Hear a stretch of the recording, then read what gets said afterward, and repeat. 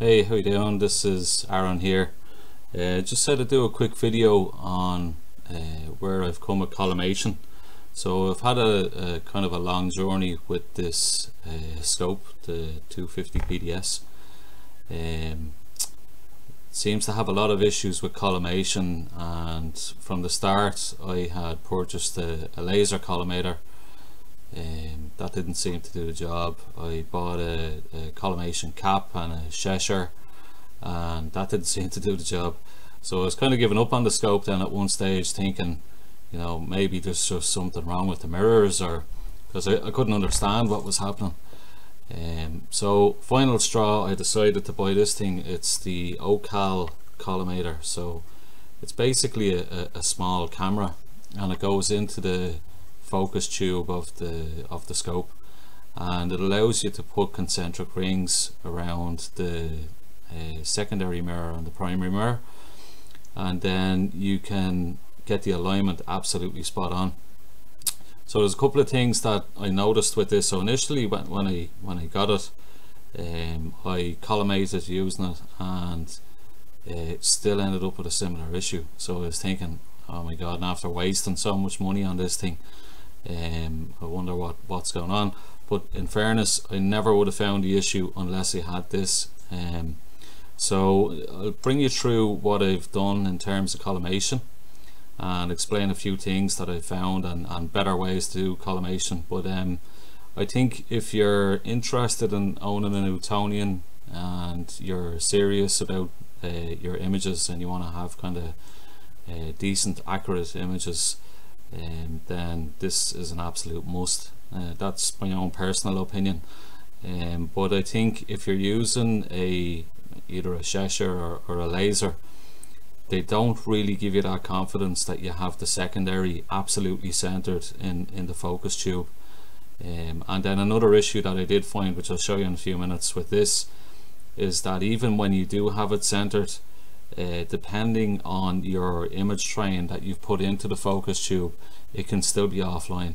So what I actually found was, which I wouldn't have seen without the camera, is if you take your camera out of the focus tube, put the collimator in, and then you do your collimation and you get it to what you think is absolutely perfect, take it out, and then you put in your image train and lock it in, you actually find that it shifts by a fair amount. Now I don't know if this is isolated to the Skywatcher that I have here, or is this common amongst any Newtonians that have kind of a Crayford focuser. But yeah, I did find that if you put this into the focus tube and then switch to putting your image train in, it was either bang on or it was way off. It was kind of hit and miss. So what I've actually devised as a process for myself is to, rather than using the bits that came with the camera and putting them into the focus tube, I've now started taking my flattener and the extension pieces with my camera into the focus tube, get it aligned to where I want it to be, and then once it's all locked in place and it's solid and I know there's no movement, I screw my camera off the end, leaving the rest of the bits in the focus tube, and then just screw this collimator onto the end. You then get your alignment absolutely spot on. It might be just a minor adjustment. I'd say initially you might have a significant adjustment, but then afterwards it's just really adjusting your primary mirror. But once you have it locked in place, you can be fairly confident then that when you screw your camera back on, you're going to be in the exact same position than you started when you start collimating. So anyhow, I'm going to skip over to the telescope here, and then I'll bring you through a few bits of how I have it set up and show you the collimation process on screen. So this is the Ocal Collimator connected. You can see I already have the image train in place, so I have my ZWO filter drawer, the extension pieces and my flattener in the scope. So all you have to do is run a USB cable from it to a laptop, or else there's also another connection if you buy the Pro version. It gives you a USB connector that you can connect it to Android devices, and then they have an app that you can run it from there. So I just added a light to the end of the scope here, which you can see. So the purpose of this is just so that you can see the dot in the collimator. Normally you would have it that you're pointing it at a kind of a blue sky or kind of semi-bright area, maybe a bright wall or something. So I'm just going to bring you through the Ocal software here. It's fairly straightforward, there isn't really a lot to it. The idea of the Ocal software is that you can place concentric rings around the image that the camera is displaying from the focus tube. So before we can do that, so you download the Ocal software from the Ocal website. There's a downloads page, and there's also another file on the downloads page which is for the code for focus for your camera specifically. So you download both. You download the application either for Android or your computer, one or the other, and then you download the file that contains the codes for your device. So once you've downloaded both, you go to this folder here for that will be installed as part of it, and you open the focus.txt file. So in this file you'll see there's a code, and this is the code that I was talking about that's in the other file. So you open the list of codes, and then you look up, you'll see on the side of the box that your Ocal came in, there will be a serial number, and you look up your serial number in that file and it'll give you the exact code that you should be pasting in here. So you just take that code from the file, paste it into the focus.txt, and then save the file, and you're done. So once you've done that, you just open the Ocal software. So it's not a very slick application. I would have thought once you've installed it, it'd give you an icon on your desktop or something to that effect, but it doesn't. It just gives you this executable file that you open. Once you open it, you end up with this toolbar, and then the first thing that you do at the top of the toolbar is you click turn on camera,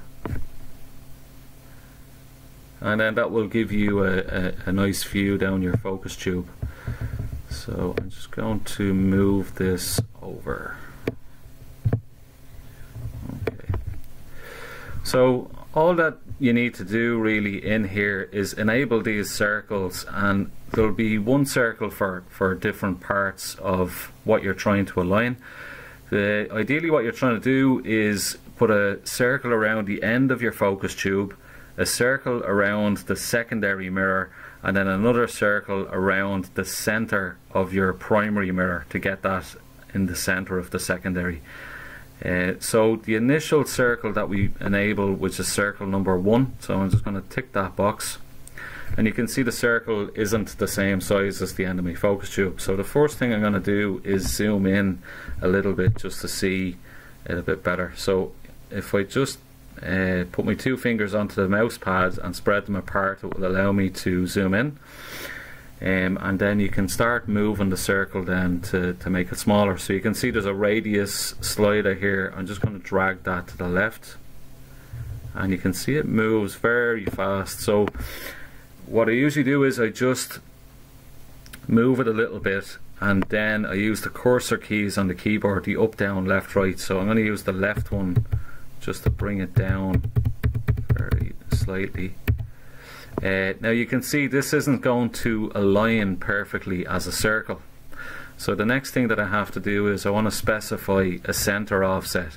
So you only specify this once, because all the circles are going to align centrically anyway. So what you do is you turn that on, and then you slide this slider here right or left to get it to where you want it to be. You can see there it's moving. So I'd say it's roughly about there, a bit more. Yeah, I'd say about there. So I'm just going to try making the circle radius a bit smaller again.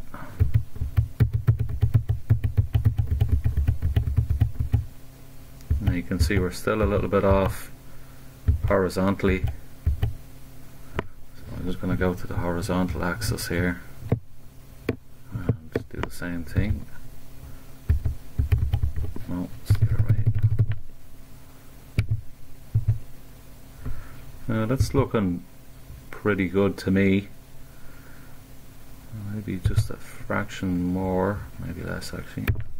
So that looks like it's centre to me, so I'm going to stick with that. I'm actually going to drop the weight of the line down. So you can see here you have thickness of circle 1. And if I drag that down to 1, yeah, you can see it's a nice circle around the outside. That looks okay to me. So the next thing that you're looking to do is this edge here of your secondary mirror. You're trying to get that edge as a circle for the circle number 2. So to be clear, it's not the reflection of your primary, it's the outline of the secondary. So tick that to turn it on, and you can see there the circle is there or thereabouts already.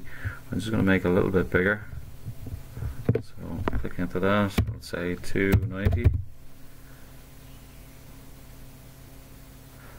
Okay, maybe bigger again.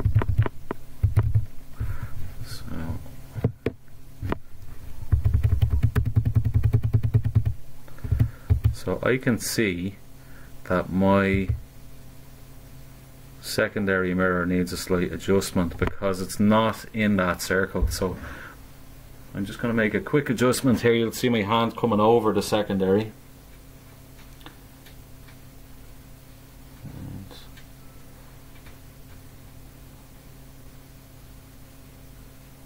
Just going to have a look here. Let's see. Looks a bit better. So just a little bit more.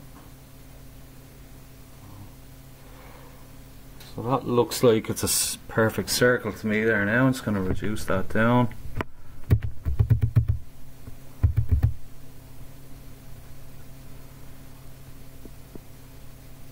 Yeah, that's not too bad. Maybe it could come up just a slight little bit. So I'm going to adjust the tilt. That's it there now, I think. Okay, so you can see now actually the reflection coming back from my primary mirror is more concentric. So the next thing that I'm going to do is enable circle number 3, and then that gives me the circle that I should be centering my primary mirror on. So I'm just going to leave that on for 1 second, and then I'm going to turn on the crosshairs then at the same time just to see where we are. So we're slightly off with the primary, it just needs a minor adjustment. So I'm going to go to the back of the scope, and I think it's this one.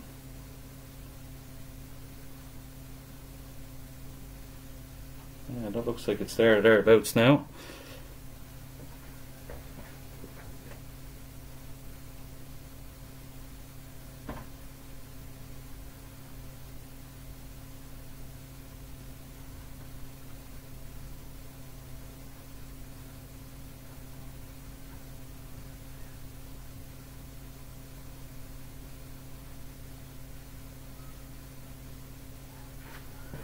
I think that's fairly centered.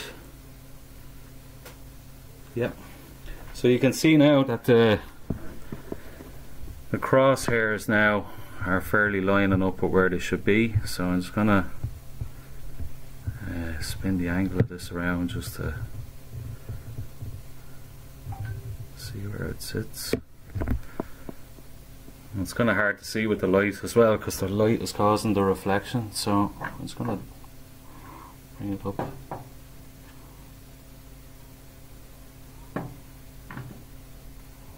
Yeah, so you can see there that the crosshairs are exactly where they should be, and you can see that the center point on the mirror is absolutely in the center of where it should be.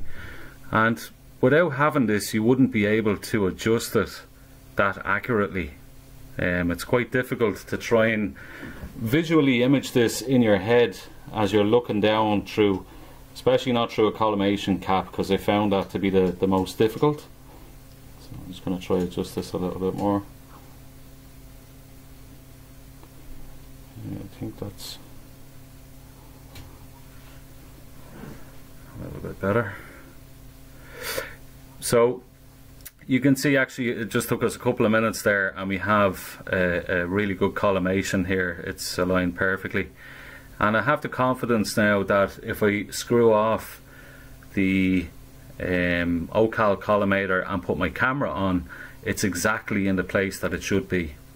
So something I'm just going to show you very quickly is if I was to take the Ocal Collimator, including the image train, out and then put it back in again, as if I was switching from the Ocal Collimator with its image train to my own, I'll show you the effect that it has. So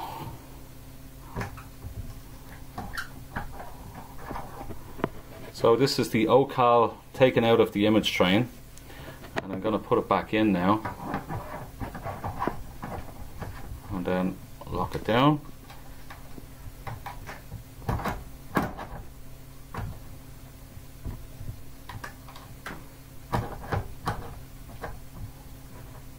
Whoops.